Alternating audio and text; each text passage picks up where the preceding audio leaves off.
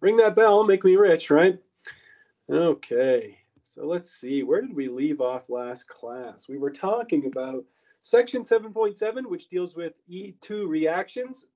And we were talking about the regioselectivity of E2 reactions. If you think about this word, regioselectivity, all it means is that the E2 reaction is selective for a region. And what we saw is what governs that regioselectivity is not only the substrate, but the type of base that we use. We said, okay, well, we can make a Zaitsev product, we can make a Hofmann product. The Zaitsev product is the more substituted or the more stable alkene. The Hofmann product is the less stable alkene. And what our conclusion was, based on this table that I have right here, we said, okay, well, if you have an unhindered base like ethoxide, the Zaitsev or the more substituted alkene is the one that's going to predominate, right? Because the ethoxide is going to pull off one of these beta protons here. Remember that the carbon that the bromine is attached to, the leaving group, is the alpha carbon, and the one next to it is a beta carbon. And so the ethoxide would pull off that proton. You'd remove or lose the leaving group, rather, to form the Zaitsev product preferentially. However, you could also pull off a different beta proton, couldn't you? Because there's also beta protons here, right? This is also a beta proton. And so our ethoxide could also pull this off. However, that would produce the Hofmann product, and the Hofmann product is less substituted. Therefore, it is less stable. Now, where we see a change or a flip, if you will, in the regioselectivity for the Hofmann versus the Zaitsev is when we choose a bulkier base, a hindered base like T-butoxide, this here. And we use the abbreviation TBUO like that. And it's usually potassium, that is the cation. Potassium T-butoxide is a hindered base. And you can see that it forms the Hofmann preferentially.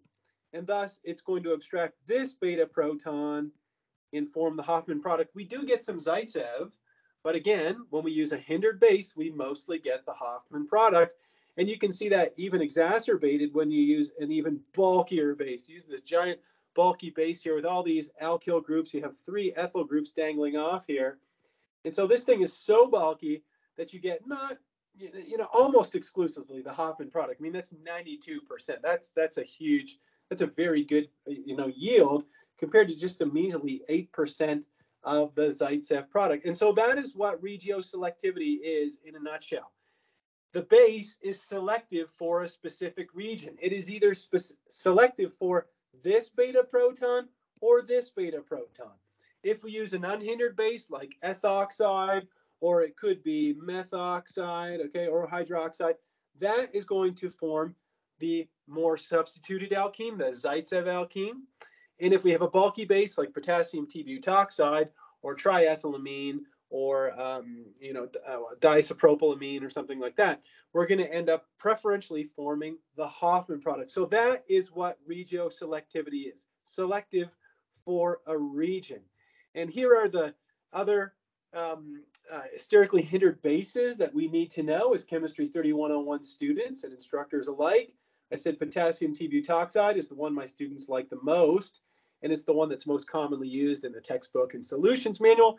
However, these amines here, and we study amines in detail in organic chemistry too. These amines, so this is diisopropylamine and triethylamine, these are also sterically hindered bases or non-nucleophilic bases, they can be called.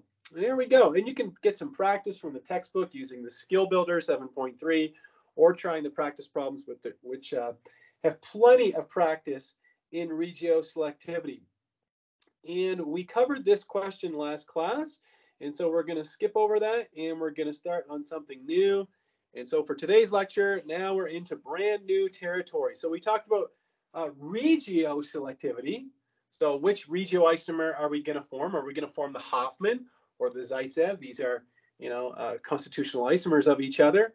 But now we're going to talk about stereochemistry, right? Going back to kind of chapter 5, stereoselectivity. And the first thing we're going to talk about is how a base can produce 2 stereoisomers. We talked about how cis and trans isomers are stereoisomers because they have the same connectivity of atoms. However, They are not identical. They're non-superimposable.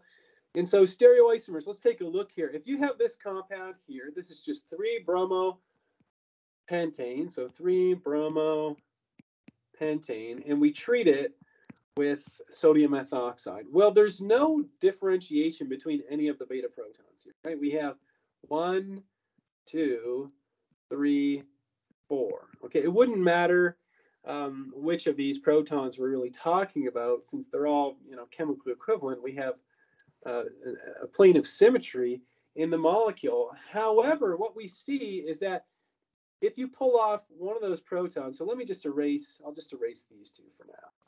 But if you pull off one of these protons, what we see is that depending on whether you pull off, where's my highlighter, this proton or this proton, you can actually get two different products. You can end up with the trans product here, which is the major product, or you can end up with this product, which is the cis product, as the minor product. So again, depending on which proton you pull off, the green or the yellow, you can end up with two different stereoisomers, the trans and the cis.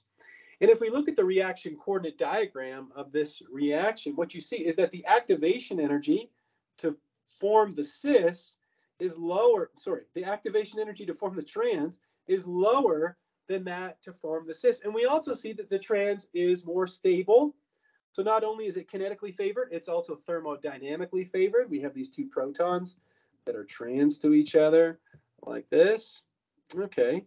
And so again, I'm kind of repeating myself, but that is why we see that the trans is formed preferentially to the cis. Not only is its activation energy lower, but the trans is more thermodynamically stable. Why? Because it's less sterically hindered. Now that is in the case where you have two beta protons. Now pay attention very carefully here. Remember, the carbon that the leaving group is attached to, that's called the alpha carbon. So this is the beta carbon. And on this beta carbon, I have 1, 2 protons. When you have 2 protons at your beta carbon, the reaction is going to be stereoselective, right? What does selective mean? It means it's selective for one over the other. You're still going to end up with a mixture of trans and cis. However, it is selective for the trans over the cis. Everybody with me on that? Give me a thumbs up if you follow me on that. If you don't hesitate to interrupt me. Either unmute your mic or type it into the chat. You will not offend me in any way, shape, or form. Okay, so now what we're going to look at is a scenario where we have an alpha carbon with a leaving group on it, but instead of having 2 protons on the beta carbon, what happens if we have only 1 proton on there? The reaction goes from being stereoselective to stereospecific. So what does stereospecific mean? It means instead of getting a mixture of trans and cis, we're only going to get one product. Okay, we're either going to get the E product or the Z product, and you cannot predict which one you're going to get until you examine the molecule and you put it in a conformation where the leaving group and the proton that are being extracted are put in a specific conformation, and that's what we're going to cover right now. So check out this molecule. It looks kind of heavy here. You get all kinds of stuff. But the bottom line, what I want you to focus on is this. You've got the alpha carbon. Let's get the leaving group attached to it, the bromine. Okay, so we've got 2 beta carbons. We've got this beta carbon and this one. The beta carbon on the right-hand side, we see that it's attached to 3 methyl groups. There's a methyl group here, here, and here. So it has no hydrogens attached to it, right? Need to be able to read bond line structures. There are no H's attached here. Zilch, nothing. Okay, so that means it's not going to be regioselective because the only region it can pull a proton off of is this beta carbon. Now, in terms of stereochemistry, the reaction is not going to be stereoselective because there aren't 2 beta protons. There's only 1 measly beta proton. And that means it's going to be stereospecific. It can only pull off this proton. It's the only possibility, right? The only possibility is for your base. Let's imagine it's sodium ethoxide. The only possibility you've got is for the ethoxide to pull off this proton, form the double bond, and you lose your leaving group. But you've got 4 different substituents, don't you? You've got a phenyl, you've got a methyl, you've got a tert butyl group, and you've got a proton that are still going to be attached to the double bond. And what do you get? Do you get the E product or the Z product? You can see them down here. We have the E and the Z isomer shown down here. And it tells you that if you have this compound, you actually only get one product. We only get this product here. So this would be the E product in this case, and I'll let you determine that that's correct. But this is the E isomer here, and this one would be the Z isomer. If you need to go back and review that, feel free to do that, review your E and Z.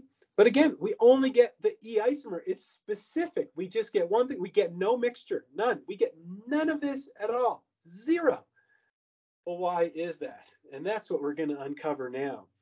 And if you were with me before I started the lecture today, I went over this with you a little bit, and I said that the starting material has to be in a very specific conformation where the bromine and the proton, so our leaving group and our beta proton, are what are called anti-periplanar to one another. So check this out.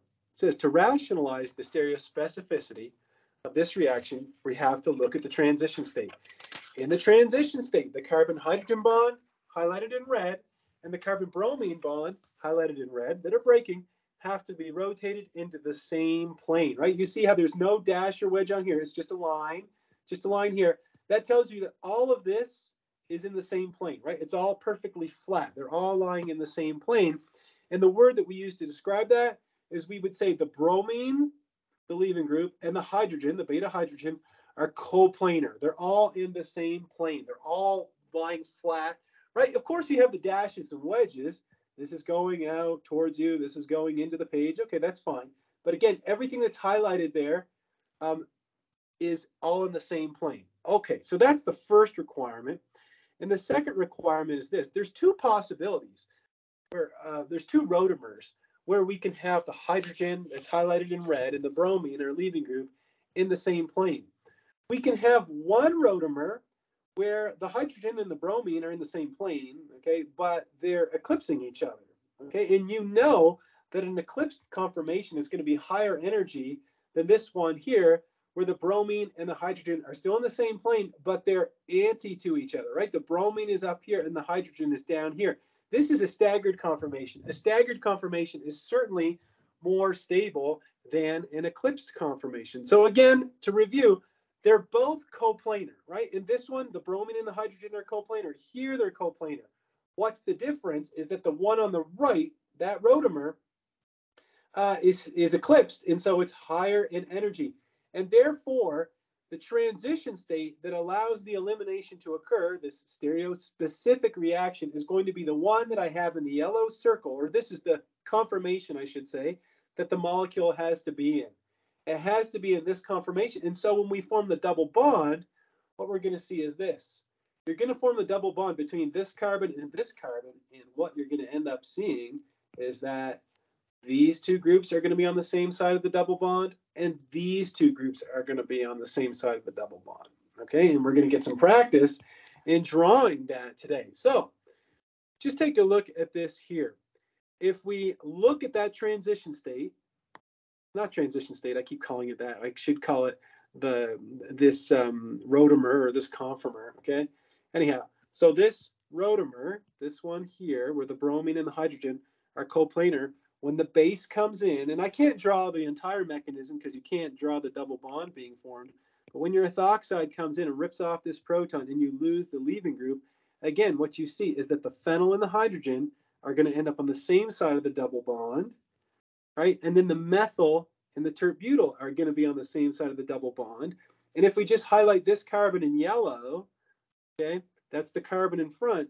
So you can see that the methyl and the phenyl are both attached to that yellow carbon, and then the one in the back has the tert-butyl and the hydrogen on it.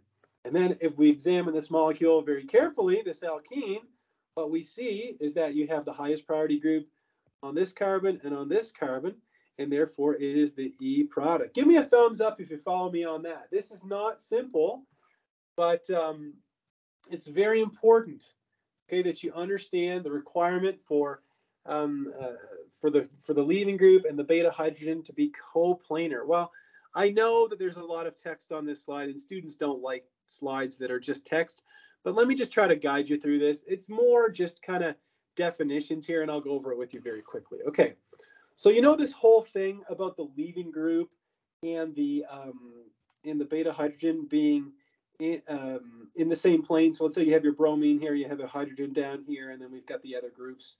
We'll just ignore what they are for now. But we have everything like this. And it looks like the way that it's drawn in the Newman projection, it looks like this bond angle, or this dihedral angle, I should say, is exactly 180 degrees. But what we actually find is that that angle doesn't have to be a strict 180 degrees. It can vary from there. It can be anywhere between 175 and 179, and it still works. You still get the E2 elimination. And so if we were to call it coplanar, then it's not really true, because coplanar would mean they're exactly 180 degrees apart. And so we use the word periplanar.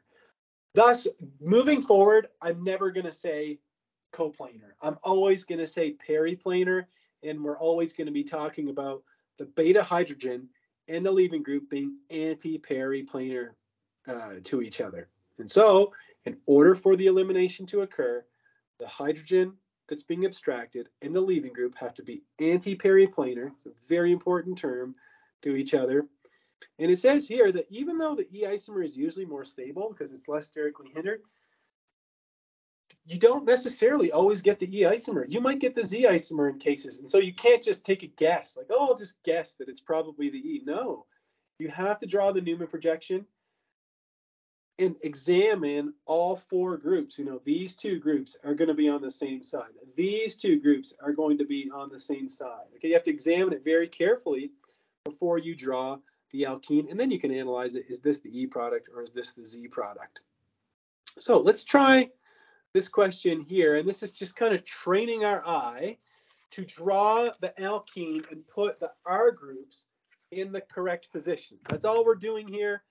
So if we look at the first example, we have R1 and R2 over here. We have R1 and R2 over here. And we can clearly see, hopefully, that our hydrogen, this bond, the carbon-carbon bond here, and the bromine, everything is anti-periplanar, right? If you were to take your eyeball and look down this bond, let me draw a human eyeball the best I can. Here's the eyelashes on top. So if you look down this carbon-carbon bond, what would you see? Let me draw it. Oops, need my pen, there we go. So what you would see would look something like this. You'd have the hydrogen going down. You would have R2, I'll draw it in blue. So you'd have R2 over here. You'd have R1 over here on the right-hand side. You'd have the bromine going up, anti-periplanar, to the hydrogen. Then you have this R2 in the back over, R2. And then you have this R1 over here. And so when you remove, you're going to remove the bromine and the hydrogen, and you're going to make an alkene. I'm going to put this carbon at the top because I think that's the way it was done in the previous example. So now we're going to have, after the elimination, right, your base is going to come along. I'll put a lone pair. I'll put a lone pair on my base. The base is going to abstract the proton. We form the double bond. We lose the leaving group. What's our alkene going to look like? I'm going to draw it like this. Okay, this will be the carbon that I have highlighted in yellow. What's attached to it? I have an R2 in blue on the left-hand side. I've got an R1 on the right-hand side. The carbon in the back also has the R2 over here. And then we have the R1 down here like this. Are you with me on that? No pun intended, R, all these R1s and R2s. Is everybody with me on that one? So you would call this a Z alkene because it's definitely a Z alkene. Anyhow, okay, cool. So if you're with me on that, let's try the other one. I'll go a little bit faster this time. Again, if you were to look down this bond right here with your eyeball, so let me practice my eyeball drawing. There we go. You're looking down this carbon-carbon bond. What do you see? Okay, let's see. We've got the hydrogen going straight down. We've got the R2 going up and to the left. That means we've got the R1 going up and to the right, like that. Then we have this. Okay, so what's in the back? We've got the bromine going straight up. That's good because it's anti-periplanar to the hydrogen. But now we have this R2 on this side, and then we have this R1 over here. We're going to eliminate the bromine and the hydrogen. I'll highlight this carbon. And what happens after the elimination reaction, again, where the base is going to come in, it's going to abstract this proton. We form the double bond, we lose the leaving group, and we end up with an alkene. We've got R2 going up and to the left, same as before. We've got R1 going up and to the right. But now we have this R1 going down and to the right, and we have the R1 going down and to the left, and the R2 going down and to the right. Do you follow me on that one? On my elimination. If you understand this, you're going to be sound as the pound when it comes to actually trying it with a real molecule that doesn't just have R groups, but has been, phenols and terbutyls and all that kind of stuff. And we will get some practice on that. So let's just review the definition. Oh, I thought I had it in here somewhere. Here it is. This is just, more rehashing what I just told you. Let's see here. So again, I'm just rehashing, I think it bears repeating. Okay, so I'll go over this slide with you. Look, if you have a beta carbon and it's got two hydrogens, you can rip off this one or you can rip off this one. Depending on which one you rip off, it still has to be anti-periplanar to the leaving group, and that is why you end up with a mixture of cis and trans, or E and Z, depending on the situation. Okay, that's stereoselectivity. It says down here the E2 can only be stereospecific when both the alpha and the beta carbon are stereoisomers. That's a requirement for stereospecificity. Put another way, you see this diagram right here. If you have a compound with two beta hydrogens, you can get a major and a minor product. Whereas if you have two chiral centers, get a stereoisomer to begin with, you're only going to end up with one product. Depending on your stereoisomer, you're going to end up with a specific stereoisomer in the end. And that's the difference between stereospecificity and stereoselectivity. Let's take a look at some problems. 7.15, identify the major and minor products of the E2 reaction that occurs when each of the following substrates is treated with a strong base.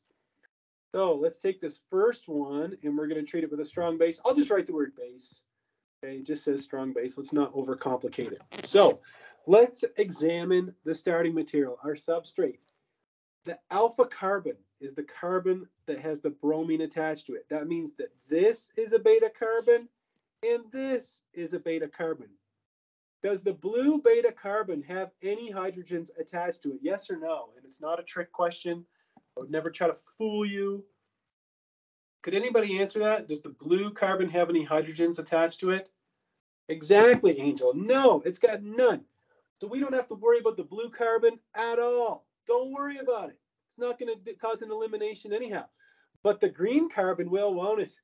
Right? This carbon, where I have this, we've got two beta hydrogens. We've got one coming out, and we've got one going into the page like this.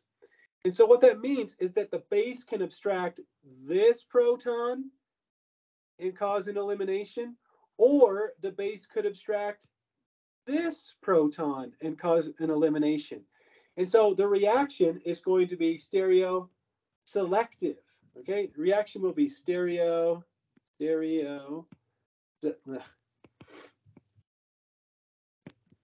reaction is going to be stereoselective for the trans over the cis.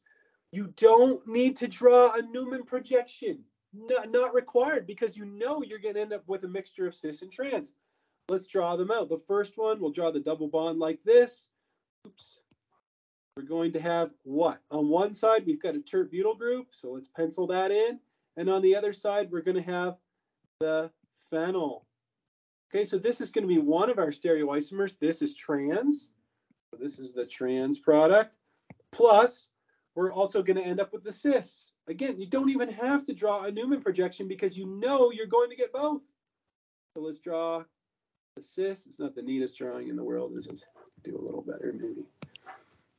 There we go. So here's the cis.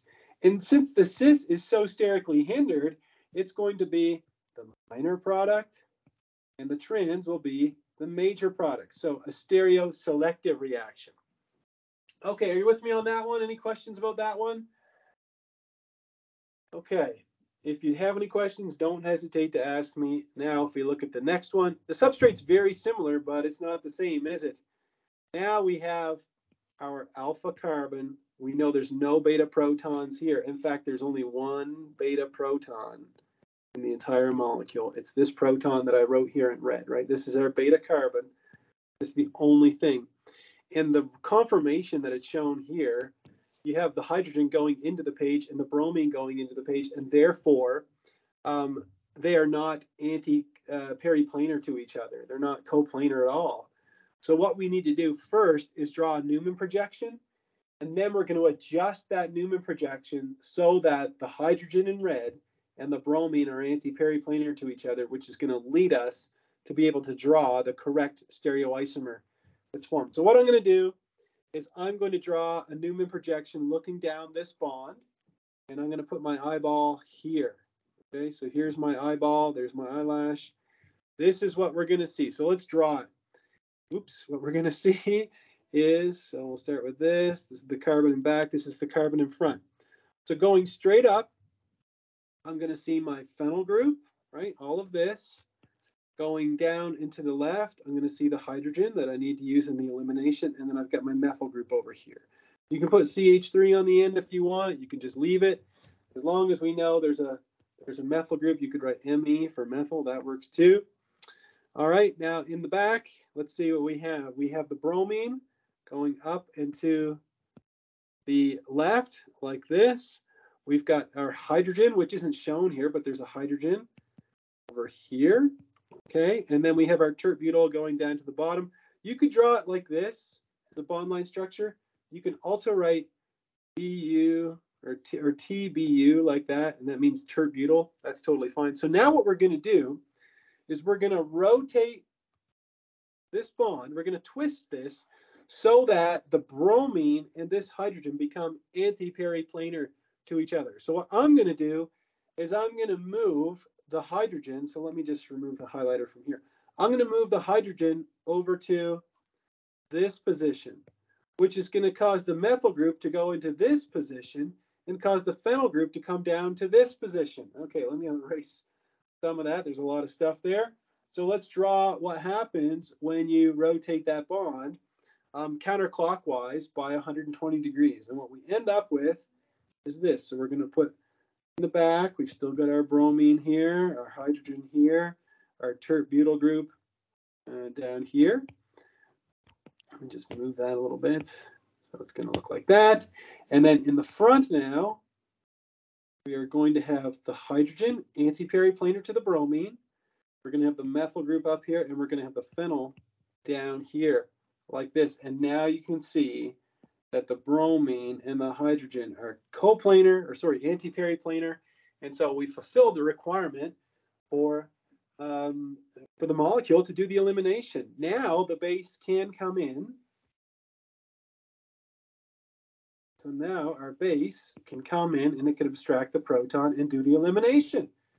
So what's our alkene going to look like? Let's try the same strategy.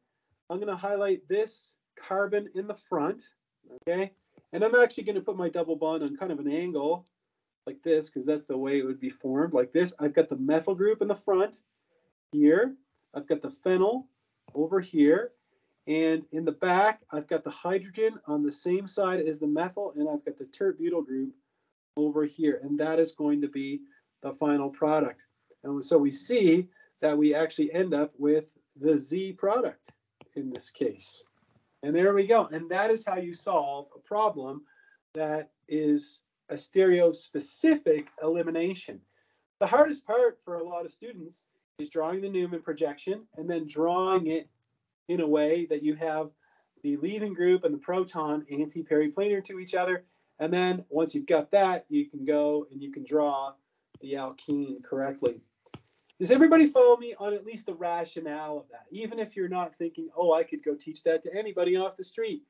As long as you're just with me on the rationale, because you will have to practice it. I've taught the class enough to know that for somebody to just see this in 5 minutes and say, oh yeah, I'll have mastered this forever, that would be pretty difficult. All right, cool. Any questions about that? Stereospecificity, very important concept in organic chemistry. because now we're going to take it and we're going to turn it up. Not turn it up a notch. We're just going to look at it in a different way. We're now going to talk about the stereospecificity of E2 reactions on cyclohexanes. Okay, if you remember cyclohexanes, that if you have a group that's going up and axial, like this chlorine, it means that the groups that are next to it that are going to be going up are up and equatorial, then up and axial, then up and equatorial, then up and axial. Remember how that alternates? Up and axial, up and equatorial. And the same thing with down, right? If you have something that's going, where's my eraser? Here we go. If I have something that's going down and axial, the next group is going to be going down and equatorial, then down and axial, then down and equatorial. If you remember that, I think you'll find this pretty reasonable. So let's take a look here. What if we want to do a dehydrohalogenation? That word actually came up in a previous slide and I didn't address it. All it means is just means loss of a hydrogen and X, where X could be, chlorine, bromine, or iodine. And you can see that in the last problem, we were losing HBr. Here we'd want to lose HCl. Okay, so that's dehydrohalogenation. But let's say you want to do it in a cyclohexane where you have your leaving group attached to the ring. Well, the same requirement that we needed for that stereospecific reaction that we just covered is found when we have a leaving group on a cyclohexane. Check it out. If you look at the Newman projection, when you have the chlorine or your leaving group, any leaving group in the axial position, in that case, you can have a proton that's anti-periplanar to each other, or to it. However, you cannot do an elimination. Pay close attention. It's very cool. You cannot do an elimination reaction if your leaving group is in an equatorial position, because in that case, what's anti-periplanar to each other? It's just a methylene. It's not a hydrogen, so it won't work. And summarized, what I just said is that given the anti-periplanar requirement, E2 elimination can only occur when the leaving group is in the axial position. It's the only option. And I'll add to that, the hydrogen also has to be in the axial position. You see that this is up in axial? Well, there's your hydrogen down in axial. Everything that's involved in the E2 elimination has to be axial. Not only that, but the leaving group and the hydrogen have to be anti to each other. Otherwise, you get no elimination. So check it out. It says here, it's a great question. Which of these two molecules will not be able to undergo an E2 elimination? And why is that? Now, you might have to draw a chair to, to understand why that is, but I don't think you do. Check it out. Look, if this chlorine is up and axial, okay, that means that this proton here, this red proton, is down and axial. Okay, so that means you can do an elimination of this hydrogen and this chlorine. Furthermore, you could do it with this one too, because this is also pointing down and axial. Now, I don't think that you need to draw the chair here whatsoever. Let me get my black pen out. You could, if you really felt like you needed to. Let me just draw. Jeepers. I hate drawing on the corner of the iPad. There we go. Like something like this. So that means you can have this chlorine going up like this, but you've got a hydrogen that's down here and down here. So the requirement is met in both of these, for both of these hydrogens. They're both anti-periplanar or anti-coplanar to the chlorine. Are you with me on that? Give me a thumbs up if you follow me on that, because then we're going to take a look at this guy, and we're going to discuss why this can't do an E2 elimination. I'm sure you figured it out already, but the reason why is if this chlorine is up and axial, that means that this hydrogen is up and equatorial, and therefore it cannot be anti-periplanar. The same thing here. This is up and equatorial. So no E2 elimination can occur. Right? If you were to draw a chair, I'll just do it very quickly. What you've got is your leaving group going up like this, but your hydrogen is going up here, and your hydrogen is going up here. So no E2 elimination can occur. You've got those methyl groups going down, but you can't do an elimination with a methyl group. Okay, it won't work. So the answer is yes, E2 elimination, and no E2 elimination will occur for this molecule. Again, I don't think it's necessary to draw a chair. You just do the analysis up and axial, down and axial, so on and so forth. So let's take a look at this example here. It says rationalize the products that are formed in these reactions. Okay, here we only get one product. Okay, we have this interesting compound here. Why do we only get one product? Let me show you very quickly. You have two beta hydrogens, or actually you have a total of three, but this one, oops, where's my pen? Let's draw this one in blue. So this one is going down. So if this chlorine is going down and is axial, which it has to be in order to leave, that would mean that this hydrogen is going down and equatorial. So that means no elimination can happen between these two carbons. Whereas if I have this hydrogen here, which is going up, and of course there's two hydrogens, right? There's this one, but this hydrogen that's pointing up, I'm going to erase the other one. The hydrogen that's pointing up is up and axial. Therefore, this is up and axial, this is down and axial, and we can form a double bond here, and that is why we make the double bond right here. This is the only possible product. All right, and it also says here that the E2 reaction is slow, and there's a good reason for that. I'll explain that in a second. But if we look at this one, I'll go over it again a little bit quicker, right? If we have the chlorine as being up and axial, that would mean that this hydrogen is down and axial. So we can form a double bond here, and we see that right here. And it would mean that this hydrogen is also down, down, and down. Come on. There's my eraser. There we go. Down and axial. And so we could also form a double bond here, and that's this product here. So we end up with a mixture in the second case. All right, give me a thumbs up if you follow me on that, or any questions. Don't hesitate to interrupt me. Is everybody with me on up and axial, down and axial? That's the requirement for an E2 elimination, right? Because then the two groups are anti-periplanar. Okay. It says here that one of the alkyl halides undergoes E2 elimination way faster than the other. So this one is really slow, right, to make this product, but you can make it, whereas this one is really fast. I'll show you very quickly why. I'm going to circle this, or I'll put yellow highlighter next to it, okay? So see if you can follow along with me here. I'll zoom in a smidge. If we draw the chair, it reveals why it's so sluggish. Because if the chlorine is down in axial, which it has to be in order for the elimination to occur, and of course the red proton is up in axial. Well, check this out. The tert-butyl is up. So if this is down in axial, that means this is up in axial. So you've got this giant tert-butyl group that's up and it's in the axial position. So you have the 1,3 diaxial interactions between the tert-butyl and these two hydrogens.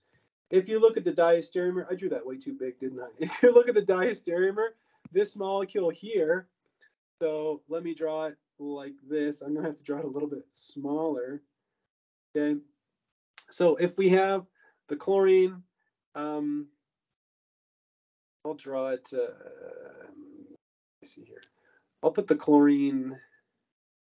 Let me draw it in the same conformation. I'll draw the chair the same way. Here we go.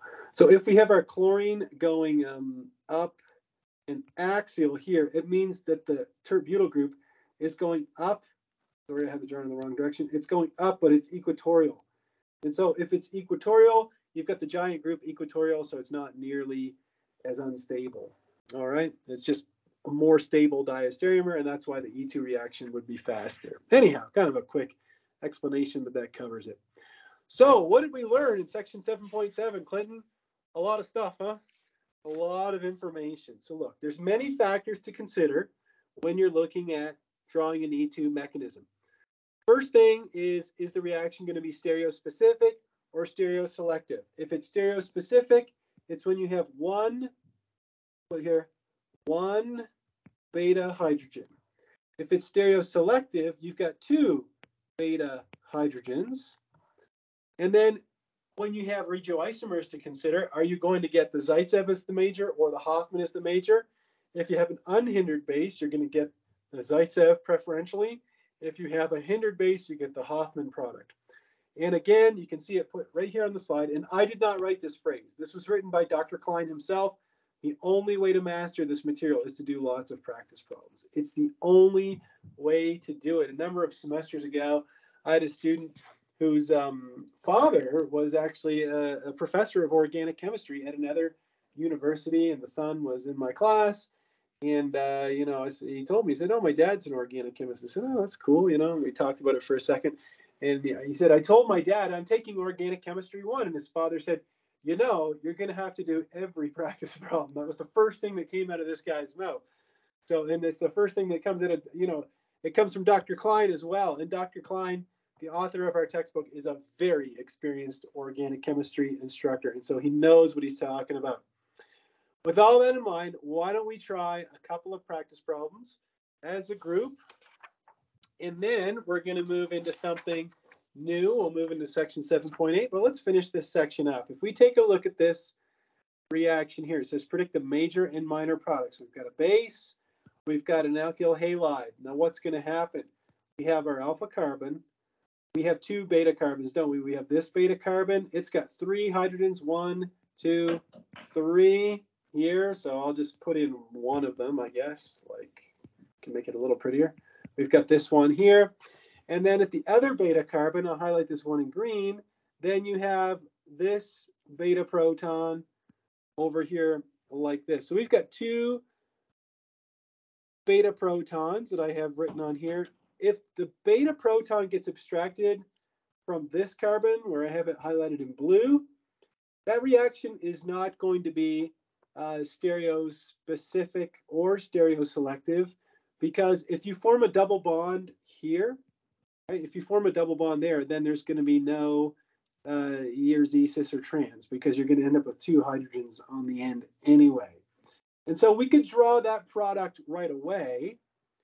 So why don't I just pencil it in over here? We'll have our aromatic ring, okay, and then we're going to have our double bond. Oops, am I drawing this correctly? No.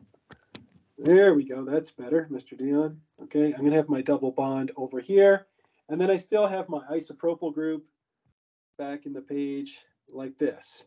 But that is the Hoffman product, okay? That's the Hoffman product. And this is an unhindered base. So the Zaitsev product, where we form a double bond here, that is going to be the major product.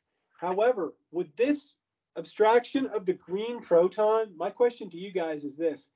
If I pull off that green proton, so if my base comes in, okay, my base comes in and it removes this green proton, I form the double bond and I lose my leaving group, would that reaction be stereospecific or stereoselective? Would you categorize that as stereospecific or stereoselective?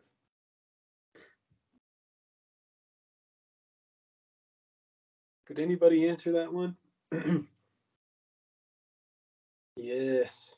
I've only got 1 beta proton, don't I? Right?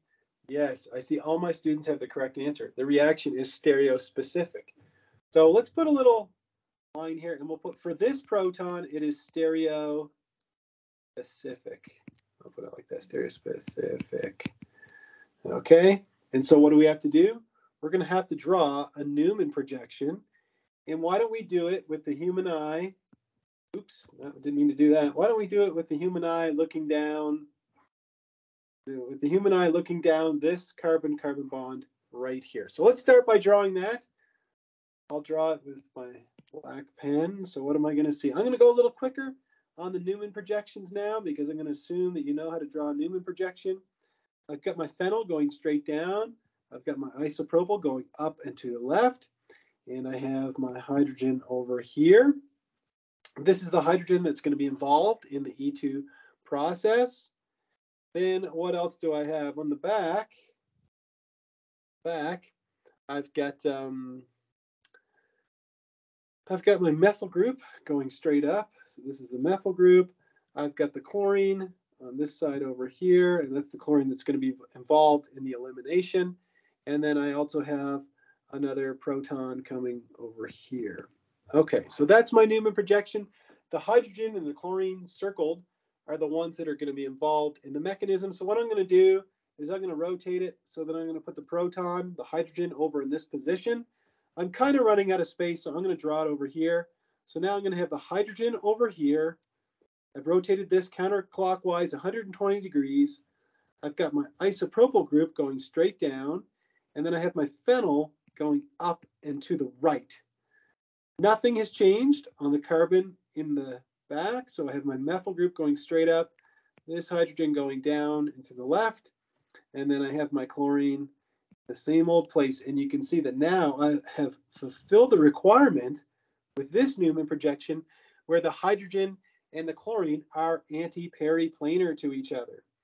And so my base is going to come along, it's going to remove the proton in the red circle, I'm going to lose the chlorine in the red circle, and I'm going to form a double bond between the two carbons here. So let's draw what the product is going to look like after the E2 reaction. Let's see. I'll highlight the carbon here, the one in the front, in yellow, and I'm going to draw my double bond over here because I'm kind of running out of space like this. So I've got my hydrogen going up and to the left, and I have my phenyl over here like this. Okay. Then I've got, sorry, where the heck am I?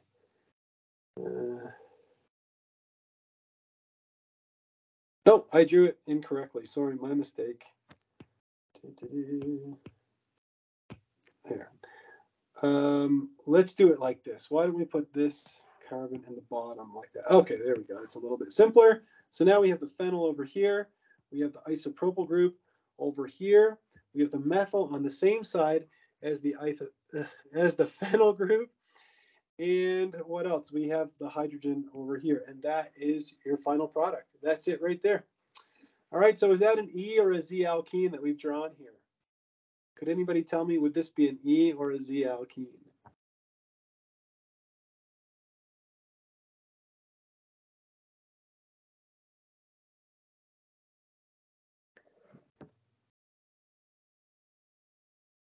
I would say it would be the Z alkene, because this is our highest priority group on this carbon, and this is the highest priority group here.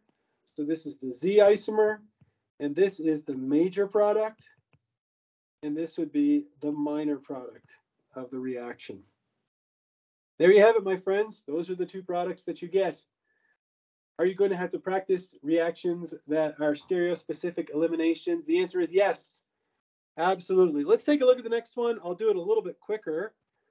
We've got a bromine that's going up on this cyclohexane. So if this bromine is going up and axial, it would mean that this hydrogen is going down and axial. And it would mean that this hydrogen is going down, down, and axial. So we have two beta protons that fulfill the requirement of being anti-periplanar to their leaving group. And thus we can draw two products. So let's draw the first one. If I was to abstract the proton in red, I would end up with this compound. And then if I was to abstract the proton in blue, then I'm going to end up with this compound where I have the double bond here. The methyl remains untouched. Now, which one of these is going to be the major? The major one is going to be the more substituted alkene. So major, because this is the Zaitsev. And then this would be the minor product, because it is the Hoffman product, named after David Hasselhoffman. Okay, there we go. So that finishes section 7.7, which deals with E2 eliminations. A lot of things to cover in E2 eliminations. Again, we started off with regioselectivity. So regioselectivity, and that was, do you get the Hoffman or the Zaitsev? So Zaitsev versus Hoffman. Then after that, we looked at stereoselectivity. So stereoselectivity. And this is when you have two beta protons. Do you get the E or the Z predominating? And then we have major and minor products. And then you have stereospecificity. So stereospecific. I should put E. So here I'll put Z and E. And then here you get Z or E. Only one or the other. All right, and that covers section 7.7.